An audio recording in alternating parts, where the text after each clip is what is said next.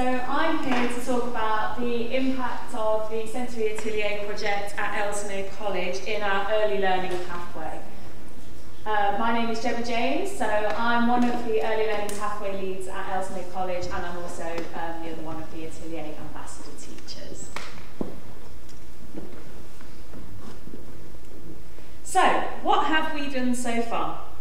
So at Ellesmere College, we've successfully introduced and embedded our Atelier project, Atelier time, into 4 classes. We're expanding our early learning pathway, but I'll come to that in a little bit.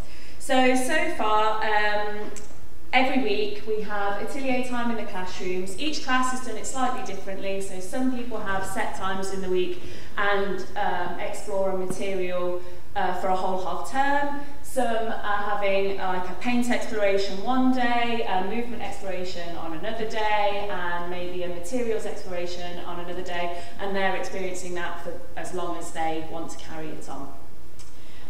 So we focus on one medium over time, and then we add more in based on our students' lines of curiosity and inquiries. We really watch them and see what we can do and add to build on their learning. We've also offered an Atelier Club, which stands for all of our primary students, so that everybody has the opportunity to come and access some Atelier learning time. Staff have been fantastic in embracing this, so staff have been included in all of our residencies over all of the years that we have been experiencing them. We thought this was really important for their CPD to join in and experience what the artists support and their style of learning, so that then that can then be brought back into the classroom. We've also had lots of wonderful training. We were lucky enough to have Debbie Keat-Hartland come in and run an inset day for us. I've done some training. We've had lots of artists in, and staff themselves have taken on kind of that role of gaining more knowledge. We've got a member of staff looking at it through their appraisal and learning in their own time, and we've also got a member of staff who's doing a master's currently, and they're focusing their dissertation and research project on the Reggio approach and how it impacts our students so positively. And as I've said already, we've hosted a variety of residencies across the years and across both our sites. We've had natural items explorations, ink explorations, movement explorations, with some really, really fantastic artists. So the impact, we have seen as a whole staff an enormous impact this approach has on our students. Majority of the students in the early learning pathway are pre-verbal, so it's a case of us really watching them carefully, really seeing what it is they're kind of exploring, what they're interested in, and then trying to build on that and work alongside them collaboratively to increase their confidence, increase their experiences, develop those links as time goes on. So we've seen a big improvement in communication opportunities. We watch those links they're making, and we really look for those magical moments where, for example, we have a student who normally doesn't want to be around anybody else in the classroom, spends most of their time in the reading corner, but actually during Atelier time is out and in the classroom and exploring these different materials, taking turns with other children, which is absolutely fantastic, tolerating somebody else in their space when maybe in normal classroom life they don't. So we've seen some really, really wonderful engagement with our students in this style of learning. So I just want to give you some examples really. In our paint exploration session, we had a student who wouldn't touch any sensory items. He wouldn't touch shaving foam, wouldn't touch slime, wouldn't engage in those kind of wet play. So during painting Atelier, at first he wouldn't come near the paint, he sat back, but this is where the importance of the adults getting fully engaged is so key. So the adults and the other students were straight in there, exploring in their own way. There was no pressure to do anything in a specific way. It was all very much, this is what we want to do, this is how we want to explore it. And over time, he started to touch the paint with his hands, and then he started touching it with his feet. And then all the students are dressed in their outdoor learning outfits, and by the sort of last few weeks of this Atelier Atelier sessions, he was in there mixing colours, he was sat in the paint, he was using the materials and the tools to make marks, which was absolutely fantastic. And then what we noticed was he was also doing this outside of the Atelier sessions in our wider classroom provision. So now he's straight in there in wet play, he's exploring the slime, he explores paint just when it's out. He was sat painting with flowers a few weeks ago, which is absolutely fantastic to see. There was another young man, we were having a music atelier session in our club time, and he came and actually asked one of the teachers by just moving their hands to play a tune, and he started to try and sing Twinkle Twinkle. So the teacher, we knew how to play Twinkle Twinkle, so we did. And he just watched it, he sang along, and then he went and got a beater and went to a different xylophone and repeated it perfectly, and played Twinkle Twinkle. But then started singing the ABC song, which I actually didn't realise is to the tune of the Twinkle Twinkle. So, which was amazing. He made that link, and also the fact that he had that kind of pitch perfection to be able to watch and see and listen and then go over and play it himself, and then relate it to a different song. It was incredible. Another one, I mean, I've got so many examples, but I'll just share a couple more. We had, one of our teachers had an invitation to explore cardboard, but they also had the theme of transport, but didn't want to make anybody do anything kind of task-based. So they've got lots of different cardboard boxes out, loads of pictures of transport, and this young man went and sat in one of the boxes and then started signing for a steering wheel. So a member of staff together with him built the steering wheel for the car, and obviously as a member of staff you're introducing that vocabulary, steering wheel. Then he started doing this and he wanted some window wipers, so again they built together the window wipers, and then they made this car together, and there was no pressure, there was no, you are making a car today. This had just come really organically from kind of the provision that he'd been offered, that kind of invitation, and also the kind of visuals that he could see around him. And then my last example is in our sort of developmentally lowest stability class, so probably kind of think around 18 months, a lot of these children, but age 7, and they had paper offered to them, and at first they didn't engage, they very much were doing their own thing, wandering around, and again the staff involvement of getting in there, just exploring the paper, throwing it, ripping it, scrunching it.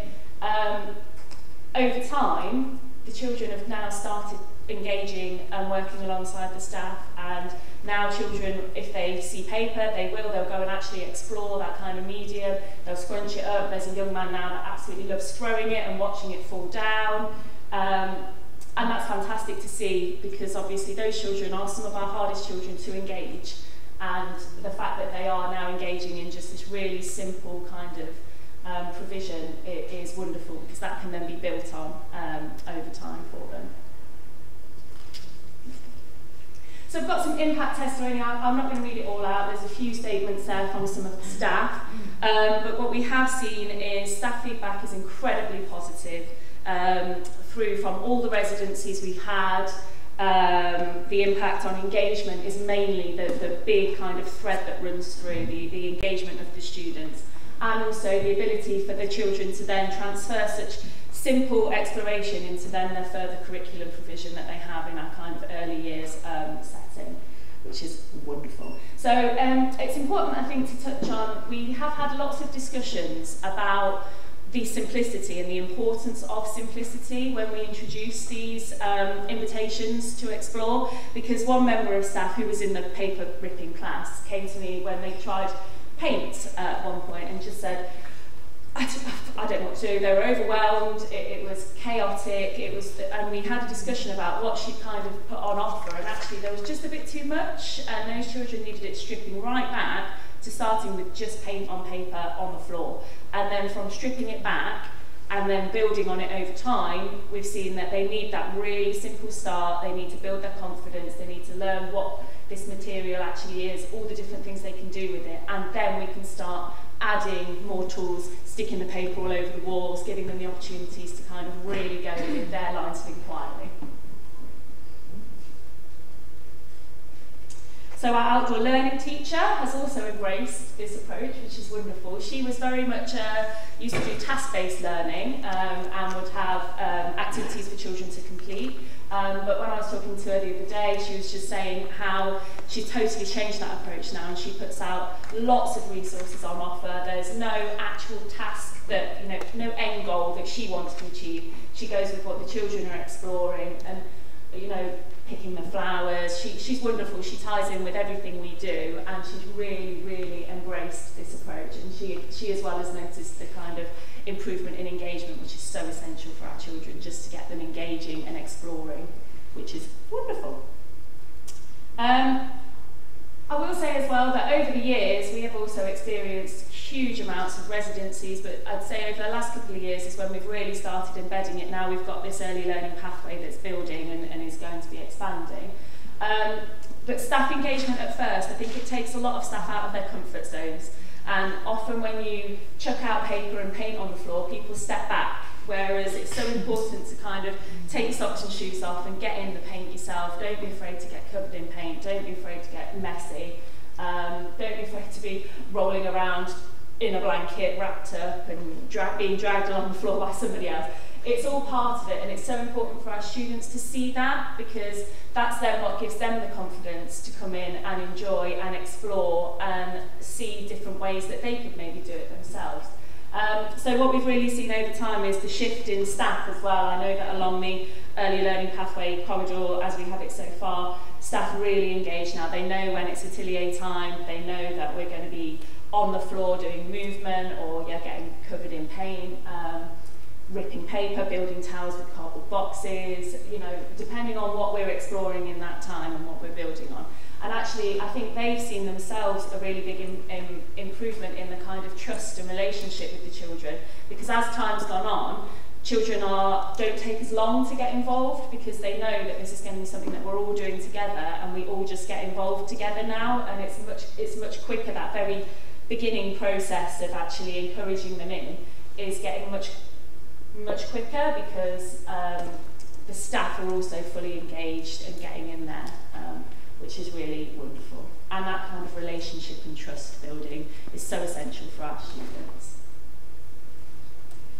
So I've spoken about impact, and I've quoted lots of staff. You've seen staff, but as most of our students are pre-verbal, it's hard for me to get an impact testimony from them verbally. So I just wanted to show you a bit of a montage of photos of what we've been doing over this last year, and hopefully you can see kind of the level of engagement, the joy that's taking place. You'll see staff dotted around in there too, fully embraced and immersed in the offer that we're providing at the time. So I just thought it was really important to try and get the children in there too for you to see. And then I think I've got one slide that I added in. So I just wanted to show you, so this is the young man with the car, built the wheels, we've got the steering wheel, and he hadn't yet done his window wipers. But we, outside of our set atelier time, I think what I wanted to stress with this was that the skills that they're learning from this kind of exploration of one simple medium is then taken into their further classroom exploration. So a maths activity, for example, because we do still have the constraints of our educational system. We need to provide all those types of learning for them.